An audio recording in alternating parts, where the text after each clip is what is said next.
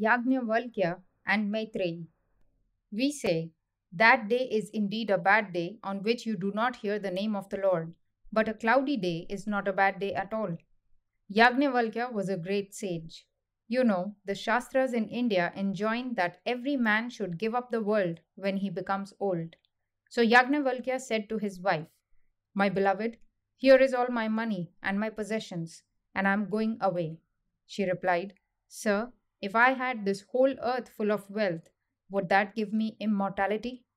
Yajnavalkya said, "No, it will not. You will be rich, and that will be all. But wealth cannot give us immortality." She replied, "What shall I do to gain that through which I shall become immortal? If you know, tell me." Yajnavalkya replied, "You have been always my beloved. You are more beloved now by this question. Come, take your seat, and I will tell you. And when you have heard, meditate upon it." He said, "It is not for the sake of the husband that the wife loves the husband, but for the sake of the Atman that she loves the husband, because she loves the self. None loves the wife for the sake of the wife, but it is because one loves the self that one loves the wife. None loves the children for the children, but because one loves the self, therefore one loves the children. None loves wealth on account of the wealth, but because one loves the self, therefore one loves wealth. None loves the Brahmin for the sake of the Brahmin, but because one loves the self, one loves the Brahmin. So none loves the Kshatriya for the sake of the Kshatriya, but because one loves the self. Neither does any one love the world on account of the world, but because one loves the self. None, similarly, loves the gods on account of the gods, but because one loves the self. None loves a thing for that thing's sake, but it is for the self that one loves it. This self, therefore, is to be heard, reasoned about, and meditated upon. O my Maitreyi, when that self has been heard, when that self has been seen, when that self has been realized, then all this becomes known. What do we get then? Before us, we find a curious philosophy. The statement has been made that every love is selfishness in the lowest sense of the word. Because I love myself, therefore I love another. It cannot be. There have been philosophers in modern times who have said that self is the only motive power in the world. That is true, and yet it is wrong. But this self is but the shadow of that real self which is behind. It appears wrong and evil because it is small. That infinite love for the self, which is the universe, appears to be evil, appears to be small, because it appears through a small part. Even when the wife loves the husband, whether she knows it or not, she loves the husband for that self. It is selfishness as it is manifested in the world, but that selfishness is really but a small part of that selfness. Whenever one loves, one has to love in and through the self. This self has to be known. What is the difference? Those that love the self without knowing what it is, their love is selfishness. Those that love, knowing what that self is, their love is free. They are sages. Him the Brahmin gives up who sees the Brahmin anywhere else but in the self. Him the Kshatriya gives up who sees the Kshatriya anywhere else but in the self. The world gives him up who sees this world anywhere but in that Atman.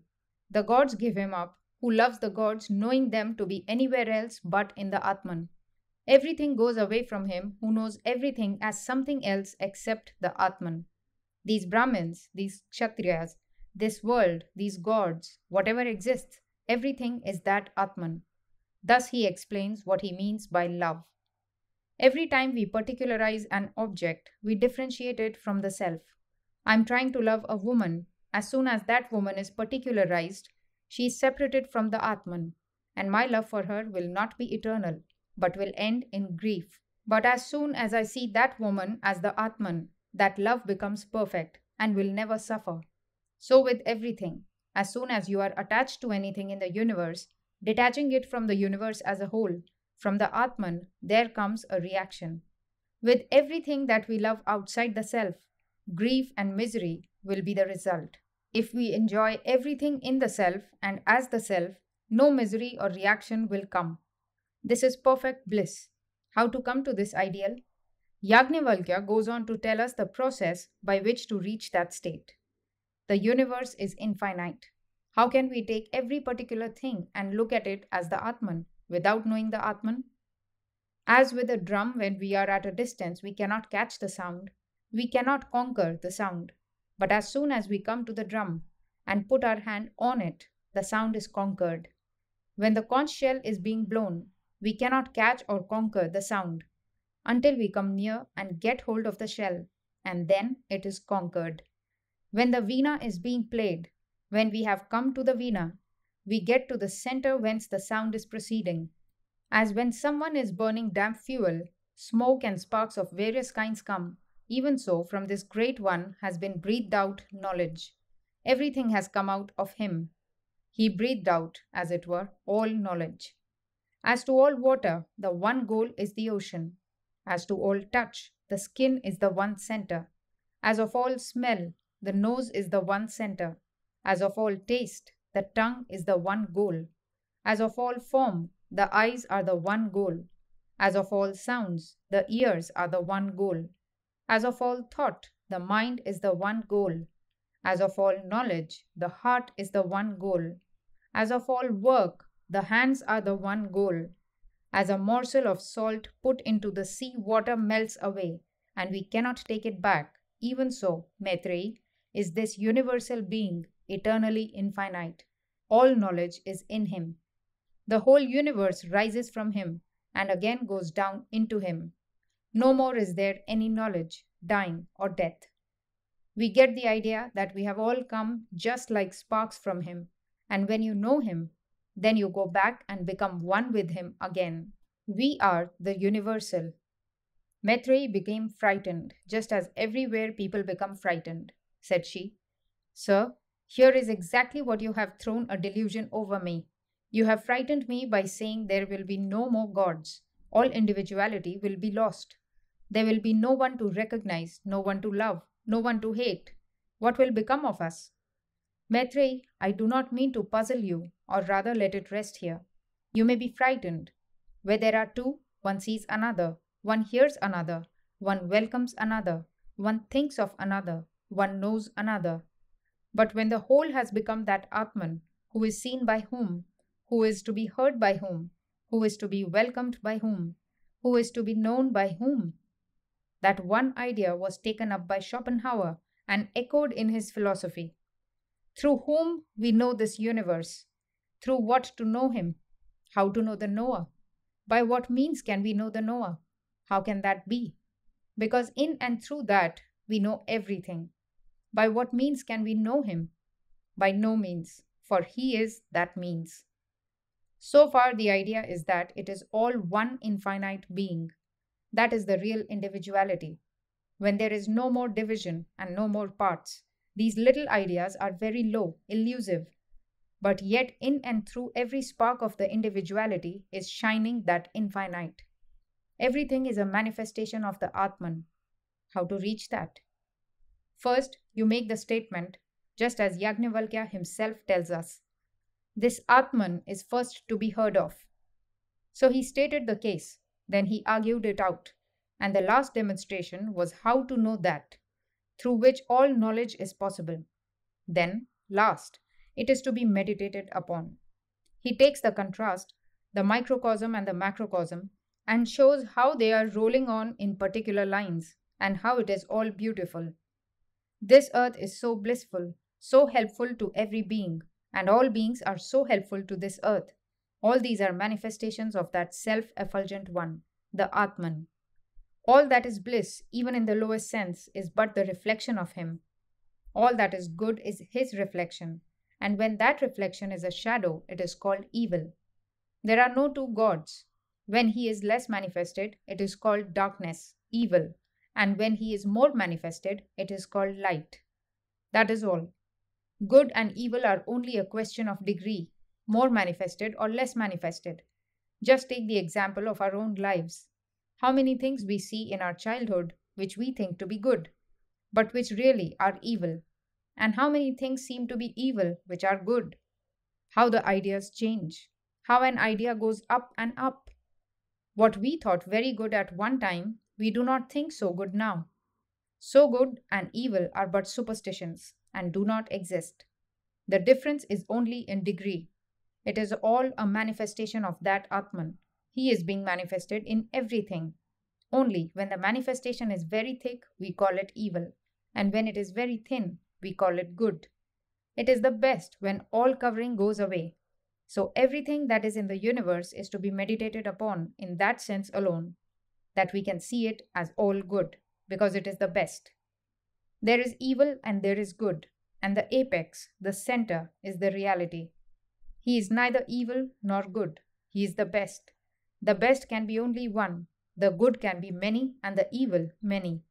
There will be degrees of variation between the good and the evil, but the best is only one, and that best, when seen through thin coverings, we call different sorts of good, and when through thick covers, we call evil. Good and evil are different forms of superstition.